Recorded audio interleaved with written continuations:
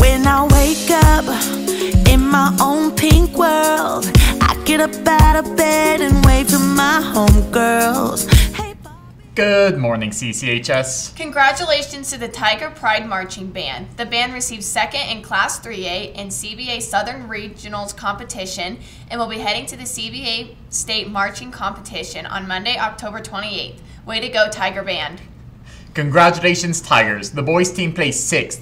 The girls placed 4th. Alexi Till placed 2nd and first team all-conference. Pauline Cox placed 13th and second team all-conference. Do you love fashion? Do you love art? Do you love to design and create clothing? If so, the Fashion Show is for you.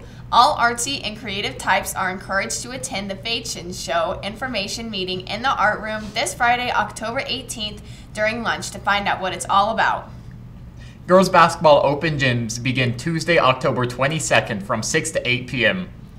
Open gyms for boys basketball practice is from 4 to 5:30 in the Tiger Dome.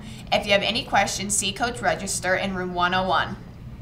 Board Games for Boredom is for all students in room 606 today at lunch.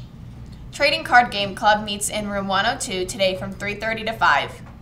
Creative Writing Club meets today at lunch in Mrs. Dawson's room, room 103. Fly Fishing Club meets on Friday in Mr. Ritter's room, room 215 at lunch. If you're wearing an extreme pink outfit, come see Mrs. Reed in room 617 so she can get a picture of you. Tomorrow is Extreme Black and Gold Day. Good luck to the speech and debate. They head to Pueblo West this afternoon. Go Tiger Talkers. Good luck to girls volleyball team playing at home tonight at 6:30. The theme is Pink Out. Good luck to boys soccer team playing at home tonight at 6:30. Today for lunch is barbecue sandwich. Have a great day, Tigers. Hello, CCHS Tigers. It's the end of the week and Friday means Black and Gold Day. Wear your school colors and celebrate your Tiger Pride. Go Tigers! Black and Gold Day is my favorite theme for Spirit Week.